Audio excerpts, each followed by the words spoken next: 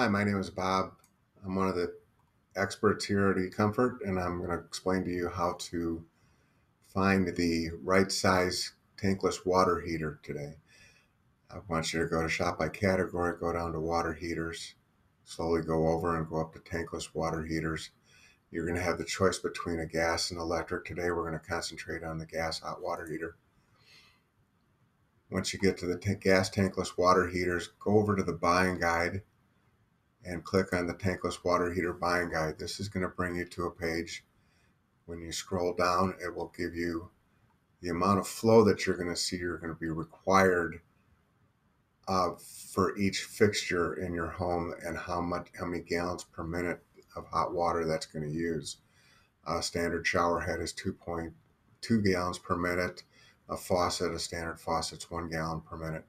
You want to add up all of these different fixtures that you're planning on using at any one time in your home, maximum, and bring it down into our total flow rate guide and enter the number of fixtures and types of fixtures in here. And once you've finished doing that, it's going to tell you how many gallons per minute of a water heater you're going to be looking for.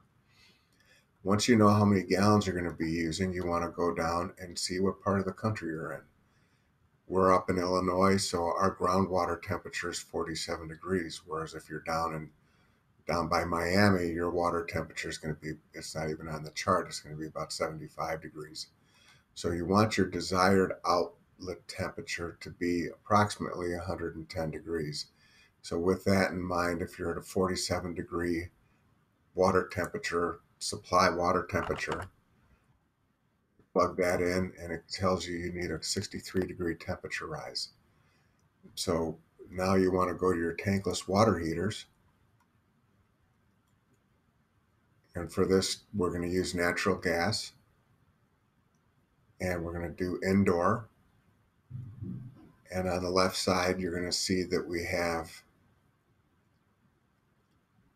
flow rate at 60 degree temperature rise, which is basically where we were at with our groundwater temperature.